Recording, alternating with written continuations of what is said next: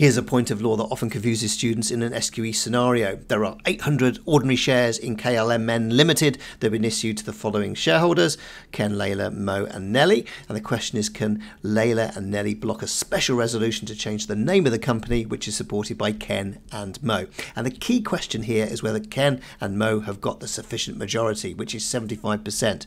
Well, let's do the calculation. 500 Ken shares, 100 for Mo, that's 600 in total, out of a total of 800. So 600 divided by 800, multiply that by 100 equals 75. That means they've got exactly 75% of the shares, so they can pass a special resolution without relying on Layla and Nelly's shares. What often confuses students is that they work out that Layla and Nelly have got 25% exactly between them, but the rule is that they need an additional one single share above their 25% shareholding to block a special resolution, which on the facts they do not. SQE TV.